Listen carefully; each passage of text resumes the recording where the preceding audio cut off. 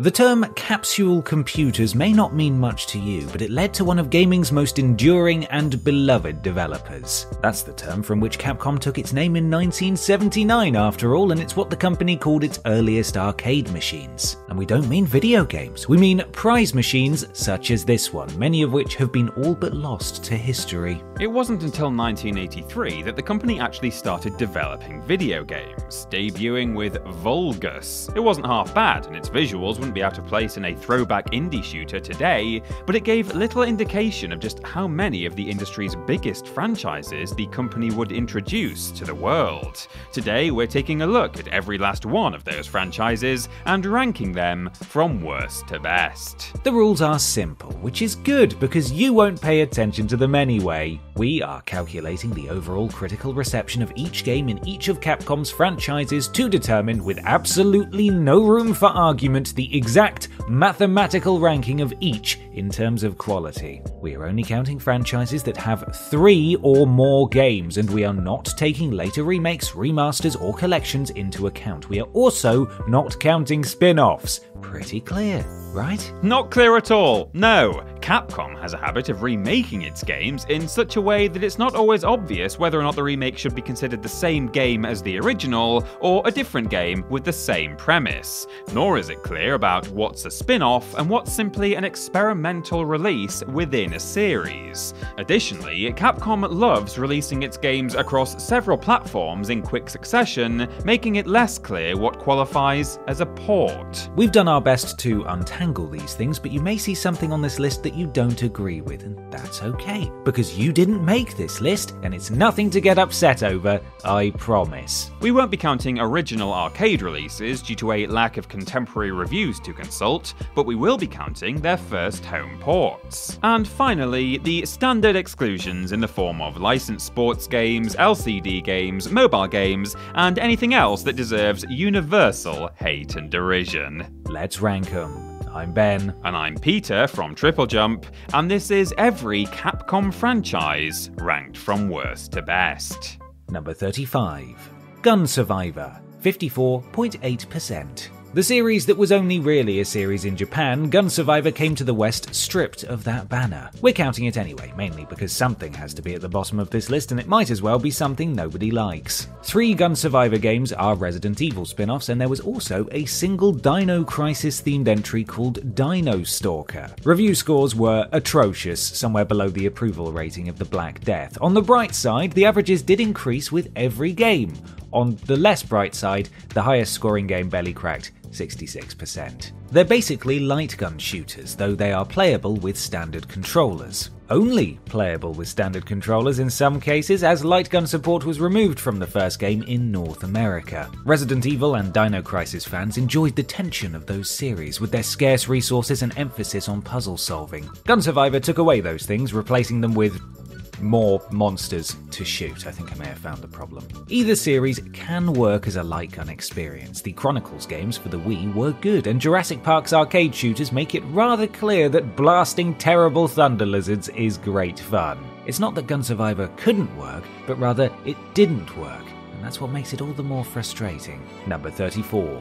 Mega Man Star Force, 57.61%. The 7th and so far final full series in the overall Mega Man franchise, Mega Man Star Force attempted to capture the magic of Mega Man Battle Network while also making it accessible to newcomers. Was it successful? Would you be hearing about it already if it were? The series made no secret about patenting its releases after Pokémon. The first game came in Pegasus, Leo, and Dragon versions, with each one having exclusive content, meaning that at least one person bought 3 different versions of a game they didn't like. It earned an embarrassing series high of just 59.33%. The second game came in 2 versions, Zerka X Ninja and Zerka X Saurian. which meant something to somebody. It's the best-selling game in the series and the lowest scoring, averaging only 55%. Fans and critics alike agreed that Star Force felt like Battle Network with all the charm and nostalgia stripped out. The wireless multiplayer available on the DS was nice, but evidently not nice enough for many critics to recommend it. The third game was also available in two versions, Red Joker and Black Ace. It earned 58.5% and Capcom quietly cancelled the series.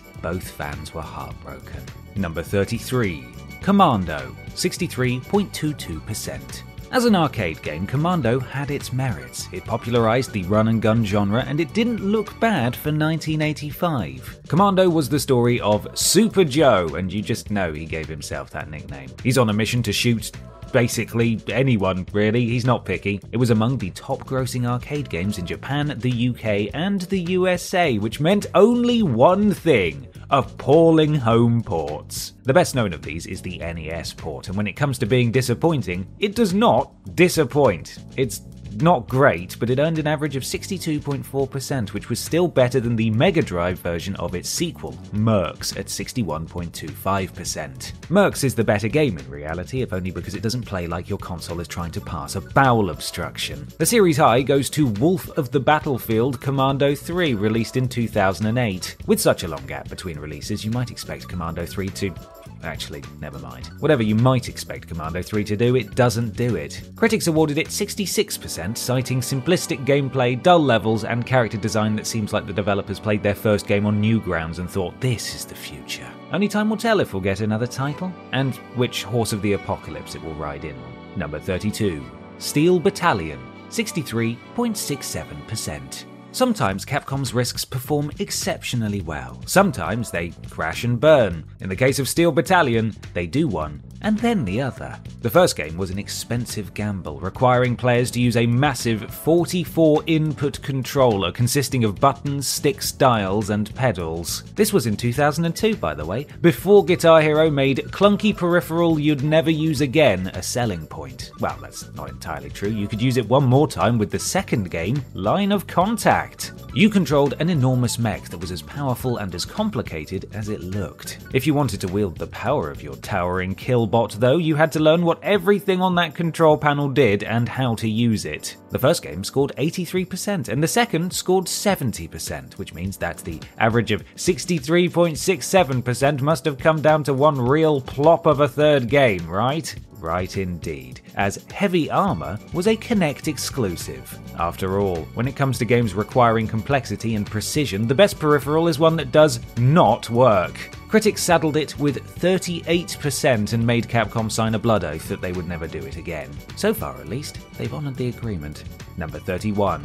SNK vs Capcom Card Fighters, 64.5%. This isn't the first attempt we've seen on this list to siphon funds away from Pokemon fans, but it's probably the most blatant. Card Fighters was a collaboration with SNK, with Capcom contributing their characters and imagery to the digital card game, but little else. Since there's no guarantee we'll get around to every SNK franchise ranked, however, we're putting it here. The first game was released for the Neo Geo Pocket Color in two versions, SNK version and Capcom version. The main difference between them, Pokemon style baby, was the fact that each had exclusive cards that could be traded by linking with someone who had the other version. The game averaged 74.9% because if you hit yourself over the head hard enough, you could pretend you were playing Pokemon. The second game added more cards and card types, but earned an average of 70.6%. For the third game, SVC Card Fighters DS, SNK decided to try releasing it on a system that people actually owned. This backfired because it exposed the series to more people who hated it, and it averaged only 48%. Also, it included a game-breaking bug that we managed to avoid by never playing the game in the first place. This resulted in a costly cartridge replacement program for SNK. We're sure that didn't kill the series on its own, but it certainly didn't help. Number 30. Breath of Fire, 66.98%. Released in 1993, Breath of Fire looked and sounded excellent, which is to say that it was a 16-bit game by Capcom. Its genre was a bit less expected though. Turn-based RPGs were not the company's forte, and to be honest, it shows. The story is weak and the combat is dull, but it's a decent first step. When the game came west, Capcom teamed up with Squaresoft, working with team members who localized all-time greats The Secret of Mana and Final Fantasy VI.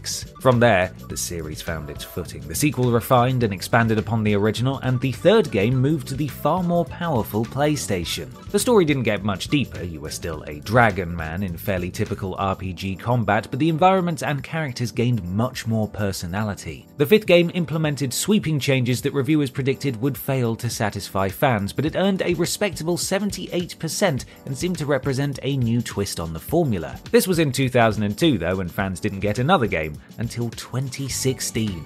What did the fans get for their patience?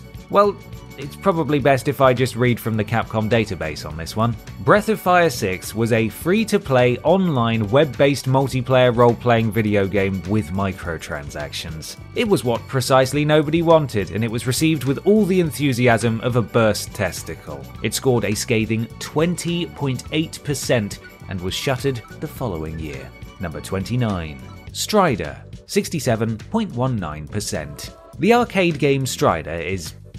Right, listen, I don't have any clue what Strider is even after playing it. It's some kind of futuristic sci-fi beat-em-up.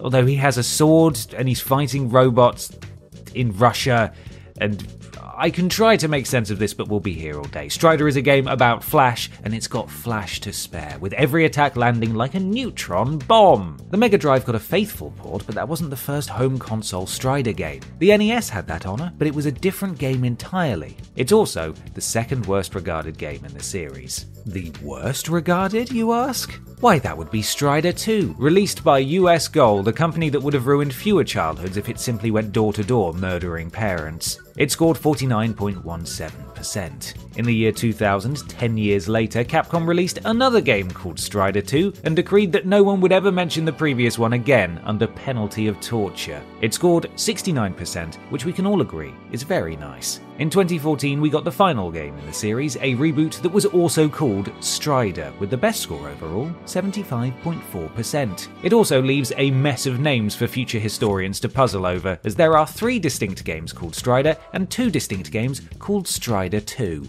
Hopefully, if Strider ever returns, it will be with Strider 8, just to keep us on our toes. Number 28.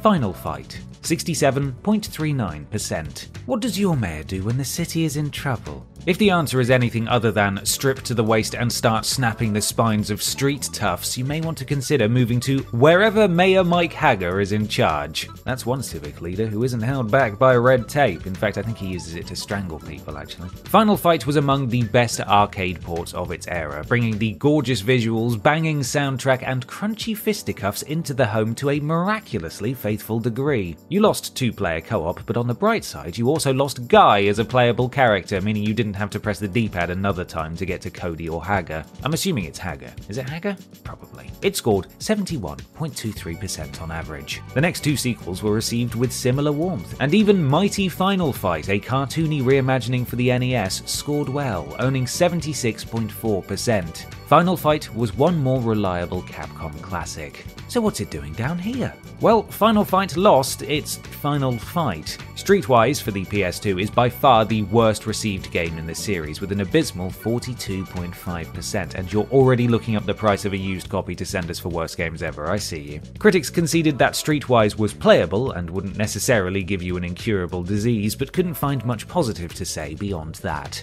Number 27. 1940X. 68.53%. One of Capcom's earliest arcade hits was 1942, and it was also among the first games that the company released on the NES. Some sources claim it was the very first, but details are surprisingly sketchy. Regardless, the arcade game was huge, giving the then small company a global presence almost overnight, and launching the career of Yoshiki Okamoto. You may not know his name, but you definitely know his games. He'd go on to produce Gunsmoke, Final Fight, and Street Fighter 2, and he even had his hand in Red Dead Revolver, which I am told has led to a decently popular series of its own. The NES version paled in comparison to the arcade original though, even more so than arcade to NES ports usually did. The controls were stiff, the music was indistinguishable from having your eardrum pierced, and it ran at the frame rate of its own box art. Still, it scored 61.6% on average. Not great, but higher than it deserved. Ports of the later games in the series fared much better, with 1941 Counterattack reaching 73.6%. A passing grade, but one you'd probably still try to hide from your parents.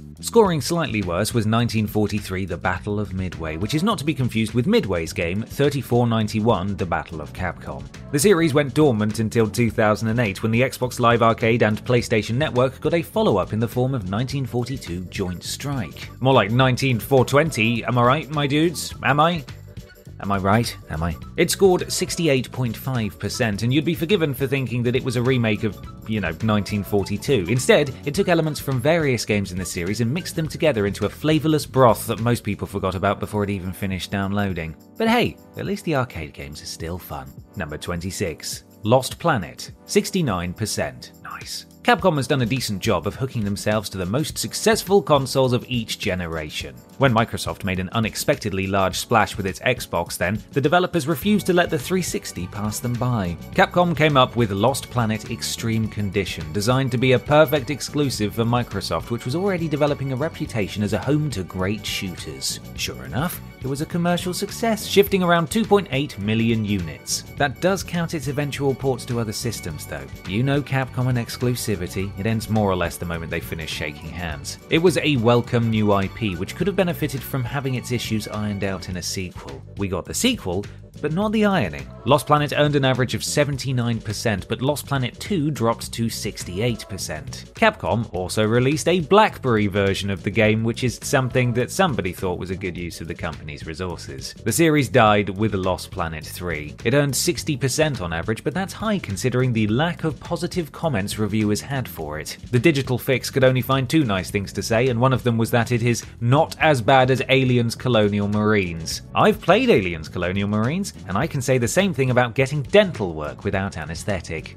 Peter? Number 25, Ghosts and Goblins, 69.01%. Have you ever wanted to fight evil in your underpants? Of course you have. That's one of the inherent draws of playing video games. Arthur understands the appeal as well. That's what he spends most of every Ghosts and Goblins game doing. That suit of armour might as well be made out of pasta for all the protection it provides. Ghosts and Goblins is known as Makaimura in Japan, which makes a lot more sense.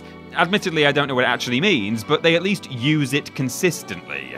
Here, the games are usually called Ghosts and Goblins, but other times they're called Ghouls and Ghosts. Also, if the title is meant to imply ghosts and goblins, there should be apostrophes on either side of the N. The way it's written, with just one, it seems more like it's short for Ghosts on Goblins, which suggests a different kind of game entirely. Nearly all of them have the same premise. Arthur takes Princess Prin Prin to a graveyard where she's whisked away by Satan before she can ask Arthur why he removed his clothes. What follows is a brutal gauntlet of horror, which you must complete twice to see the ending, establishing Capcom itself as the true evil.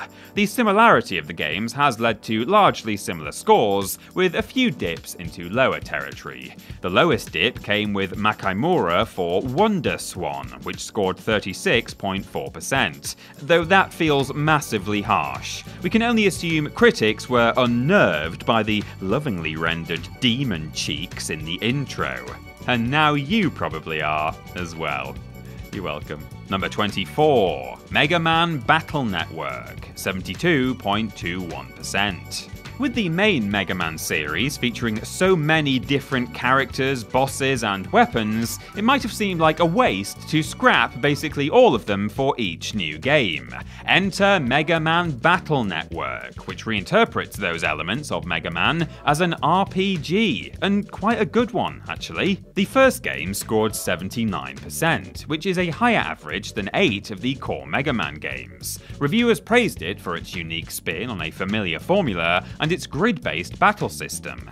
It was by no means perfect though. Exploration in the digital realm was tedious and confusing, for instance, but it was a great start, and it was improved upon for a second game, which earned 81%. That was the peak of the series though. Perhaps not coincidentally, it was also the last game to be released in only one version.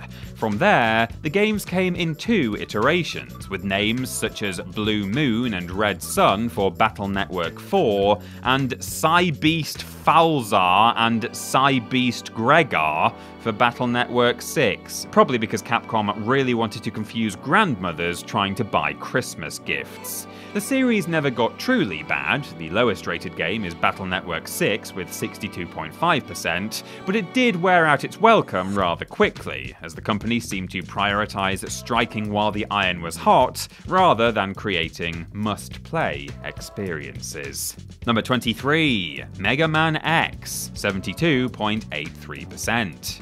Mega Man X was released for the SNES in 1993, and though the classic Mega Man series continued to get games, this was where Capcom focused most of their attention. For the first few games at least, that attention paid off. X and X2 were met with acclaim, with the original holding the series high of 88.5%. Not every Mega Man fan was on board with the darker tone, but it was easy to love its solid design, gorgeous sprite work, and the increased focus on exploration and upgrades. Until Mega Man X6, that is. That's when, critically at least, the franchise started to collapse under its own weight. It retained the appearance and gameplay of the excellent X4 and somewhat less excellent X5, but for the first time, the design felt bloated and careless. Critics gave it 65% and a note that said "See me after class" in red pen. Oh. Then X7 smashed through the bottom of the barrel and kept going to the core of the earth, garnering a far too generous 58% along the way. This was the series' attempt to bring itself into 3D, and fans pleaded with it to stop hurting them. We got one final entry with X8, which scored 68%. Notably better, but not enough for Capcom to greenlight any more entries. We can't blame them. We still have nightmares about X7 ourselves.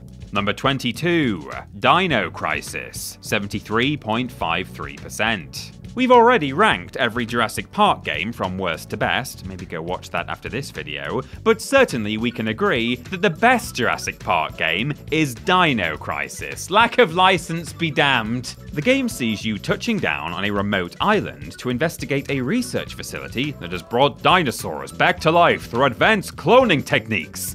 Oh no, actually it's through a hole in time, apparently. Whoa.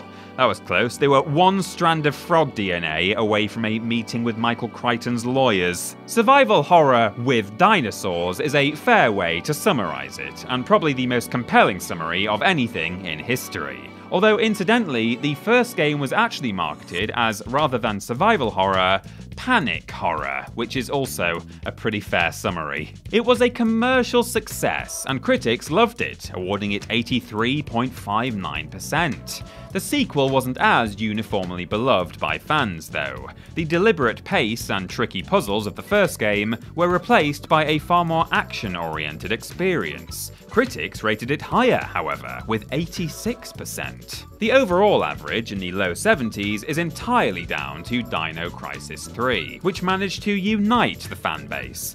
It united them in anger, but, you know, still unity. The series jumped to the Xbox here, but no Sony fans missed it, and no Microsoft fans wanted anything to do with it. A terrible camera, empty level design, and a general lack of refinement were all the things critics were able to say politely so that they didn't have to slowly walk up to it and declare it to be one big pile of Number 21, Sengoku Basara, 73.8%. Sengoku Basara is a huge series for Capcom, though it doesn't have nearly as large a presence in the West.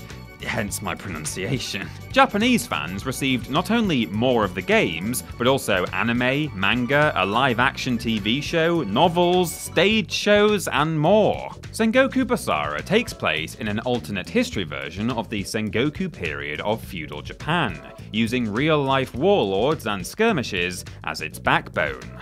Being an action-packed retelling of one particular era of Japanese history, therefore, Capcom was not convinced that the rest of the world would be all that interested. The company reworked the first game as Devil Kings, stripping it of its real-world inspirations and packaging it as a work of fantasy instead. While the original game performed well with critics in Japan, Western critics were baffled by it, awarding it only 64%. Perhaps burned by the poor reception, Capcom didn't bother localizing the sequel at all, which is a shame because that one earned 82.6% on average. Instead, they were dedicated to providing Western audiences with the weakest entries, giving them Sengoku Basara Samurai Heroes, which earned the series low of 63%. Next came Sengoku Basara 4, which achieved the series high of 85.6%, meaning Capcom wasn't going to share that one with us either. The company's strategy of only releasing the worst games in the West somehow did not win over the critics. Weird that. Number 20. Mega Man, 73.92%. Mega Man was a labour of love by Capcom employees who had a vision but very little official support. They proposed a non-linear experience that could be redefined with every playthrough based on the path a player would take through the game. Visually, it took more than a little inspiration from Astro Boy and Super Sentai, with a bit of comic book supervillain flair. Also, it was tough as nails because the developers wanted the players to hate themselves. It became an unexpected success though, not least because it felt so little like anything else that was available at the time. After the NES though, the series faltered a bit, with one game released on the SNES, but two released on the Super Famicom, and one on the PlayStation. It then sunk into a long absence that was only broken by Mega Man 9 in 2008, which reminded everyone why they loved the robot in blue pajamas who slaughtered baddies to funky disco beats. Critically, the series peaked with Mega Man 2 earning 85.2%. It's a pair of PC games bringing up the rear with 49.2% and 54.8%. The lowest rated non-PC title is Rockman and Forte Challenger from the Future for the Wonder Swan, with a much more respectable 67.2%. We did think about not counting the PC games, but that felt disingenuous. They are official Capcom products. They were not developed by Capcom, but neither were Mega Man 9 and 10, which are two of the best reviewed games in the series. Ultimately, the only reason not to count the PC games is that they aren't very good, and once we start discounting games for being bad, we've kind of demolished the point of these lists entirely. Sorry, Mega Man. Number 19. Mega Man World, 74.32%. Western fans might be a bit confused about this one, because the games lost their Mega Man World branding, or Rockman World branding if you want to get Japanese about this, when they were localized. That led many to assume that these were Game Boy ports of the NES games, but they were actually completely different. Each one took elements of two NES games, remixed them, added new bosses and weapons, and built original stages around them.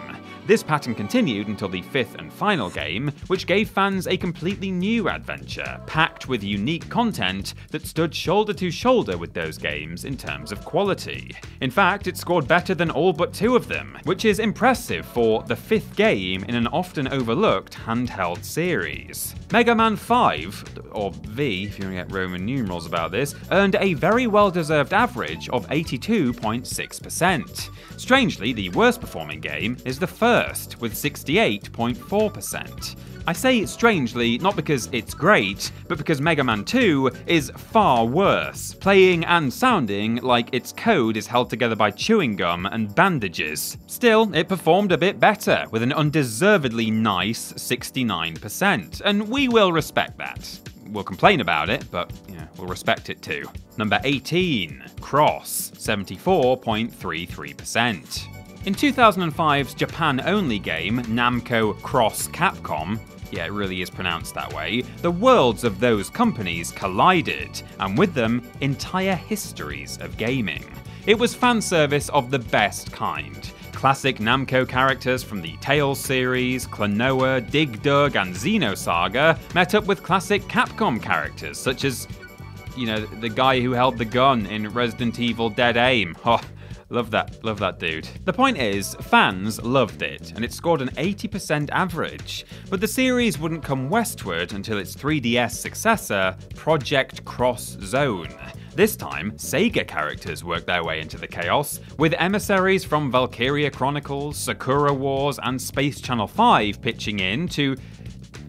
well, actually, nobody's been quite able to make sense of the story to this day. It's genuine nonsense, where they focus instead on a surprisingly engaging combat system and the mere thrill of seeing so many franchises come together. It's the low point of the series, critically, but it still scored a respectable 70%. The third game, Project Cross Zone 2, did a bit better, with 73%, and even convinced Nintendo to loan out a few characters, namely Chrom and Lucina from Fire Emblem Awakening. Welcome additions, to be sure, but anyone who was hoping to see Frank West and Luigi pairing up to battle the supernatural, or Leon Kennedy swapping hair care tips with Donkey Kong, was bound to be disappointed. Number 17, Street Fighter EX, 74.49%. The Street Fighter series more or less single-handedly established the entire foundation for fighting games, but over time, it lost ground to other series such as Virtua Fighter and Tekken. In those games, 3D models had a lot to do with their appeal, but Street Fighter's developers weren't confident enough to take the series into the third dimension just yet. They decided instead to test the waters with a spin-off series, Street Fighter EX, and they farmed it out to Eureka, a developer that had made... Hang on, let me just check. Oh, it looks like Street Fighter EX was their first game. Excellent choice, Capcom. Street Fighter EX was popular, but the only universal praise it received was for its graphics, which is baffling because I think we can all agree today that they look far worse than the 2D games. The PlayStation port, Street Fighter EX Plus Alpha, had a title guaranteed to confuse literally everybody about what the hell it was, but it earned 86.44% and tends to feature on lists of the best PlayStation games overall. The sequel, Street Fighter EX2 Plus, earned 73.04%, with most critics agreeing that it was a good but unnecessary follow-up. The low point of the series was Street Fighter EX3, which was the first to debut on a console rather than in the arcade. Reviewers complained that it didn't take advantage of the PlayStation 2 in any notable way, awarding it a 64% average. But at least the title made sense this time, eh? Number 16, Mega Man Legends, 76.55%. When it launched on the PlayStation in 1997, Mega Man Legends was received enthusiastically, especially by existing Mega Man fans who were excited to get a proper 3D adventure. Legends lifted some elements from The Legend of Zelda, partly the title, and tossed in some light RPG mechanics to boot, giving gamers what is still one of the best realised and most engaging stories in the overall Mega Man franchise. It received 76% from critics. It was followed by a direct sequel in 2000, which reviewers lavished with praise, celebrating the improvements and hailing it as an exciting indication of things to come. Sadly, there wasn't any more to come. Between those two games, though, we got a prequel, The Misadventures of Tron Bonne, starring an anti-heroic sky pirate who carries out various heists and other acts of up-to-no-goodness with her army of Lego men who are absolutely not Lego men if any lawyers ring up, alright? In fact, don't answer the phone at all. It's worth noting that we did almost get a Mega Man Legends 3 for the 3DS. Development was announced in 2010, just in time for Capcom to cancel it in 2011. Oh wait, sorry, did I say Capcom? Sorry about that. According to Capcom UK, it's the fans' fault that we didn't get a third numbered game. And they're right. I mean, did you put in even the slightest bit of effort to make Mega Man Legends 3? I thought not. For shame.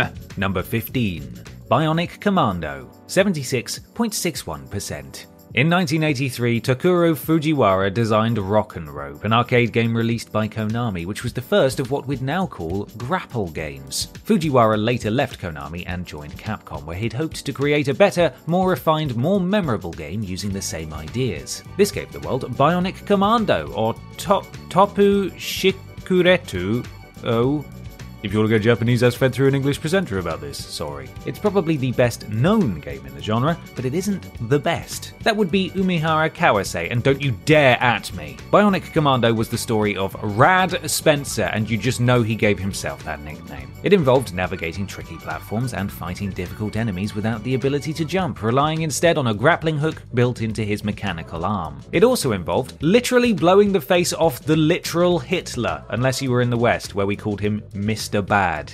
Got him. The NES version earned 76.4%, and the series peaked in its critical reception with Bionic Commando Rearmed, a faithful reinterpretation of the earliest games. It earned 86% and pleased fans and critics alike, which is why it's perhaps surprising that the lowest rated game in the series is Bionic Commando Rearmed 2, which seemed to answer the question, would people still like this game if it didn't work? The answer was no.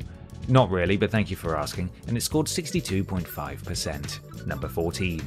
Darkstalkers, 76.68%. Two of Capcom's most notable franchises feature cartoonish horror and one-on-one fighting. Combining the two was a logical step, and it finally happened with Darkstalkers The Night Warriors. Originally released for arcades and eventually ported to the PlayStation, it featured a roster of fighters based on classic monsters such as a zombie, a succubus, a mummy, and a daddy. There was also a woman in a cat suit, which wasn't very monstrous, but for some reason, nobody complained. Darkstalkers found an immediate audience. Its score of 71.6% is the series low, which is good news for fans because it means that things only got better from there. The highest rated game in the series is Vampire Chronicles for Matching Service, which is exactly what I would have called it. It released in Japan on the Dreamcast, though a port did eventually make it westward on the PSP. It earned 79.2%. As with any series of fighting games, fans will have personal favourites, usually depending upon the roster. The over-the-top mixture of horror iconography and anime sensibilities, though, helped Darksiders fighters to stand out even more than most, and fans remained dedicated in their following, even though they haven't gotten a new game in 21 years. They had their bloodthirst at least briefly satiated by 2013's Darkstalkers Resurrection, a remake of the first two games. It doesn't count for this list, but it had an even higher score of 81%. At least we can count on that much. When Capcom does eventually exhume the franchise, they'll do it for a good reason. Number 13.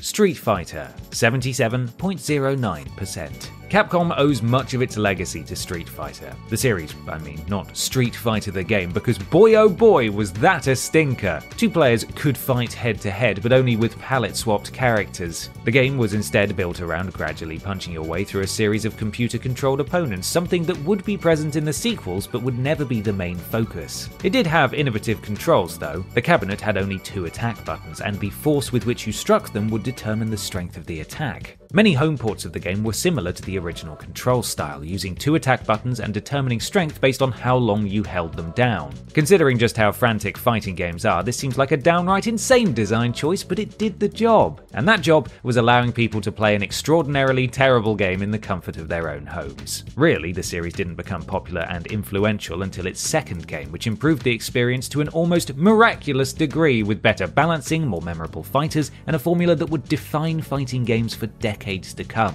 In fact, if you're wondering why I spent so much time discussing the first game, it's because there really isn't much I can add to the discussion of anything that followed. They're legendary, and you already know how much or little you like them. Street Fighter is not Capcom's highest rated franchise, but it may have the most depth, it may be the most famous, and it's almost certainly the most urgently replayable. The series is one of gaming's crown jewels for a very good reason. Just not the first one though.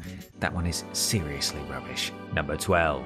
Magical Quest, 78.53%. Early on, Capcom established itself as one of the most reliable developers of licensed games, with their Disney releases still being heralded as some of the best ever. DuckTales, Chip 'n Dale Rescue Rangers, and Darkwing Duck are among the best-loved games on the NES, but what do they have to do with Magical Quest? Not much, but it wouldn't feel right if we didn't get to talk about them on a Capcom list. Fortunately, we do get to cover the Magical Quest trilogy for the Super Famicom, which shows that the company kept its magic going right through the 16-bit era. The first game, The Magical Quest starring Mickey Mouse, is the series' highlight, earning a critical average of 87%. It also upsets me greatly that they didn't call it Magical Moustery Tour. The pun was right there, Capcom. Come on. The second game, which introduced some very welcome co-op play, actually only became a direct sequel in retrospect. It was originally released as The Great Circus Mystery starring Mickey and Minnie, but later re-releases called it Disney's Magical Quest 2. The third game, Disney's Magical Magical Quest 3 starring Mickey and Donald starred Mickey and Donald. And this game is why I specified the Super Famicom earlier as opposed to the SNES. Magical Quest 3 didn't leave Japan until 2004, 9 years after its release when it was ported to the Game Boy Advance. Maybe we'll get a remake of the trilogy one day with hand-drawn animations a la DuckTales Remastered.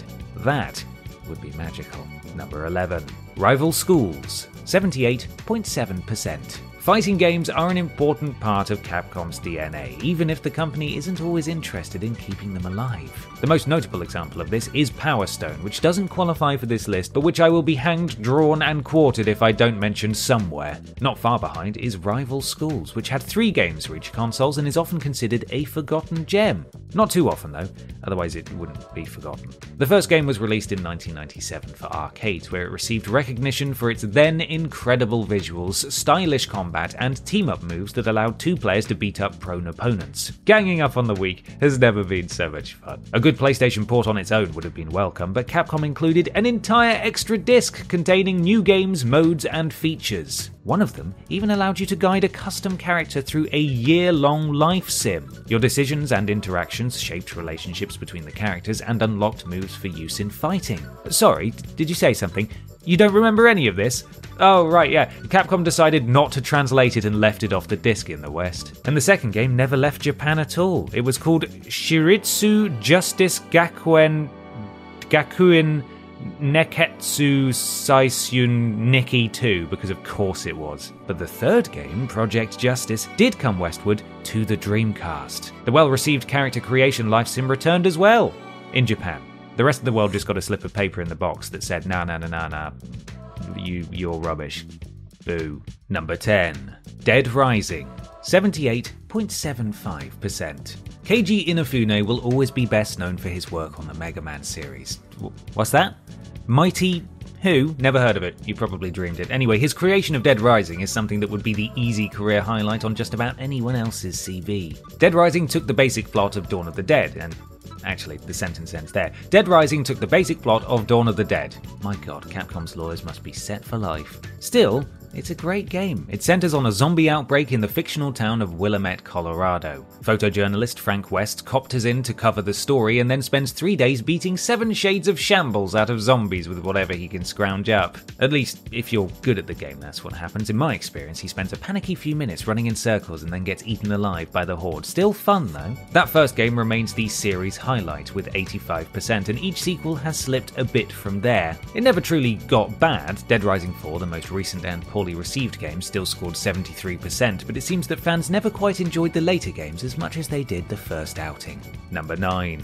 Mega Man Zero, 79.25%. Speaking of Inafune, the man himself intended Mega Man X5 to be the final game in that series, with Mega Man Zero serving as the ultimate conclusion to the plot threads left dangling. Then Capcom made X6 and X7 without his involvement, seemingly for the sole purpose of punishing anyone who had ever enjoyed anything in life. That's unfortunate, because the Mega Man Zero games really did deserve to be the next true chapter in the long-running saga. All 4 games were released for the Game Boy Advance, and all 4 of them are varying degrees of great. Controlling Zero requires grace and precision, and his emphasis on close quarters combat with his totally not a lightsaber please don't sue us leads to some of the most intense battles any Mega Man game has ever had. Critically, the series peaked with the first game, which rightly scored 82%. Things really should have gone up from there, as the level design improved substantially for the sequels, with fewer blind jumps and instant kill hazards. Instead, the games decreased just slightly in their reception, with the final entry scoring a still respectable 77%. Regardless of which game you end up liking the most, though, our writer swears by 03 and won't shut up about it, it's impossible to argue that they aren't all of high quality. It even has a clear storyline that unfolds meaningfully across the entire series. That's something Mega Man has never had before, and probably won't ever have again. Number 8. Gargoyle's Quest, 79.54%. Hey, remember the Red Arima? Of course you do. He's the reason you still haven't finished the first stage of Ghosts and Goblins. Don't worry, I won't tell anyone. But have you ever wished you could spend more time with him? Well, if so, check out Gargoyle's Quest. The original game was released for the Game Boy and scored 76.5%. That's not bad for a spin-off, especially one so profoundly different from Ghosts and Goblins, and therefore unlikely to appeal to many any of that series' fans. The controls are a bit stiff, but that's probably by design. I mean, gargoyles are usually made of stone, right? Anyway, you fly around and absorb abilities as you progress. You're basically Kirby if he lived in hell. Its NES sequel, or technically a prequel, scored a nearly identical 75.4%, and indeed, it's a toss-up as to which of the two games is actually better. But the increased size screen and, colours certainly helped things. Then came Demon's Crest for the SNES, which seemed to fulfill all of the promise set by the two previous games. The graphics finally conveyed the gritty darkness that had been intended all along. The soundtrack was moody and memorable, and also the overworld became a Mode 7 showcase that allowed you to fly to your destinations rather than walk everywhere, as though Capcom had just remembered that the character had wings. But that was the last of the games. It scored a well-deserved 86.7%, so the series went out on a high note, but it's more than a little disappointing that we haven't seen it since. Number 7. Ace Attorney, 79.68%. Ace Attorney was the brainchild of Shu Takumi, who also voiced Phoenix Wright in the original games and composed music for the series. On top of that, he directed Dino Crisis 2 and created the great ghost trick Phantom Detective. Am I the only one who hadn't heard of this guy before this list? Why are we not all talking about Shu Takumi all the time? Anyway, Ace Attorney debuted on the Game Boy Advance, where it took advantage of the handheld's flair for cartoonish graphics and vivid colour palettes. As long as you got one with a backlight, anyway. I mean, prior to that, you might as well have been looking into a bag of dry dog food. Wright himself is not the protagonist of the entire series, but he's certainly the most well-known of them. Even so, the highest rated game, critically speaking, is Gyakuten Kenji 2 with 86.2%. What? Surely you've heard of Gyakuten Kenji 2? Okay, probably not, actually, as Capcom thought it wasn't worth releasing outside of Japan. This was the sequel to Ace Attorney Investigations Miles Edgeworth, which was also quite good and is mercifully available in English. The lowest rated game in the series is the somewhat ironically titled The Great Ace Attorney Adventures, but with a 75.6% average, there shouldn't really be any objection to seeing it this high on the list. Did I get that right? It's literally the only thing I know about Ace Attorney. Number 6. Capcom vs. 80.46%. Capcom's clout in the fighting game space has led to a long list of crossovers in which their characters clash with various properties, such as those belonging to Marvel, SNK, and Tatsunoko. The Capcom vs. series is sometimes considered to have started with X-Men Children of the Atom and Marvel superheroes, but we think that crossover is the real heart of this series, so we're starting with X-Men vs. Street Fighter. This game combined many of the characters seen in Children of the Atom, but had them square off against fighters from Street Fighter Alpha 2, probably for a very good narrative reason to which nobody paid any attention. SNK got the crossover treatment next, with characters from the King of Fighters and Art of Fighting getting in on the action. SNK vs. Capcom The Match of the Millennium was the best of these games, with 83.8%. SNK vs. Capcom SVC Chaos brings up the rear with 71.2%, which is also the lowest rated of the entire Capcom vs. series. Not too shabby, really. Finally, there was Tatsunoko vs. Capcom Cross Generation of Heroes, which featured characters from Gyakuten Ippatsuman, Science Ninja Team Gatchaman, Yataman, and other things I won't even pretend to understand. It earned 81.2% on Metacritic, probably because you don't need to know who any of these people are in order to enjoy kicking their teeth out. Number 5. Devil May Cry, 83.56%. Devil May Cry? More like Dante may kiss me anytime he likes, hey. I'm joking, of course, but the guy is a total babe, and if he did want to kiss me, I don't know, I mean, I'm not saying I would, but I'm definitely not saying I wouldn't. Right, the games. Devil May Cry can trace its lineage to its two video game parents. Resident Evil, as it sprung from ideas for the fourth numbered entry in that series, and Onimusha, where a glitch allowed players to juggle enemies. Two very different sources of inspiration, but they came together to create one of Capcom's most beloved franchises and heroes. Call me Dante. The game was a massive success, and it soared to an incredible 94% on Metacritic. Capcom, with a brand new hit on their hands, knew that they had to give the world something memorable as a sequel, and so they released a balloon full of cat urine, sometimes known as Devil May Cry 2. Neither critics nor fans were satisfied. The difficulty was toned down, Dante's attitude was scaled back, and the combat system was less refined.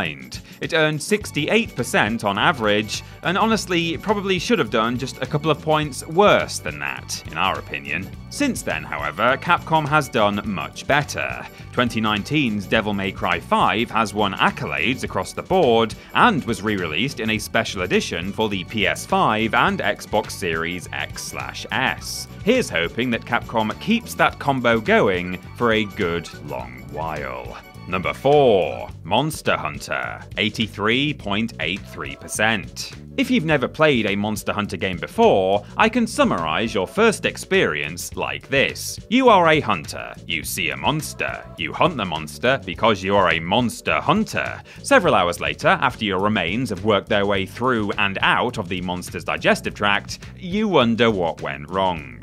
The series is a complicated beast full of complicated beasts. While many games distill the act of hunting down to what would more accurately be called shooting, Monster Hunter makes you learn all about the creatures. You observe their habits from a distance, you learn where they live, where they forage and where they rest, you track them and understand them, and when you are finally ready to attack them, you need to be damn sure you know what you're doing, lest the next adventurer end up having to scrape what's left of you from the bottom of their shoe. It's not a series for everybody, and the impatient will find almost nothing to enjoy, but those willing to take the time will find an immersive and engaging experience like few others. And if you have like-minded friends who are willing to meet up with you online and slowly beat a Megalosaurus into submission, so much the better. The first game, released for the PlayStation 2, performed the worst, with only 68%. That's probably because neither critics nor gamers of that era knew just what to make of its immense difficulty and complete lack of margin for error. As the series continued though, and people realised that this was an intentional part of the experience, it reviewed better. But if it weren't for the first game getting judged so harshly, Monster Hunter would have been Capcom's highest rated franchise overall. Oof. Pipped at the post by, firstly, number 2, a tie, Onimusha and Viewtiful Joe, 84%. It's a tie this far up the list, and both series are likely to cause fans a lot of grief over the fact that they won't be getting any more games anytime soon. Maybe combining them into one entry here is a mercy. It's best to just rip the plaster off, right? First up is Onimusha, which was intended to scratch a similar itch on the PS2 that Resident Evil scratched on Sony's first console. And it scratched that itch with big honking swords. It kept the fixed camera angles, pre-rendered backgrounds, puzzles, and much of the spookums. It was even referred to as Sengoku Biohazard during development, though it wasn't intended to be an actual spin-off.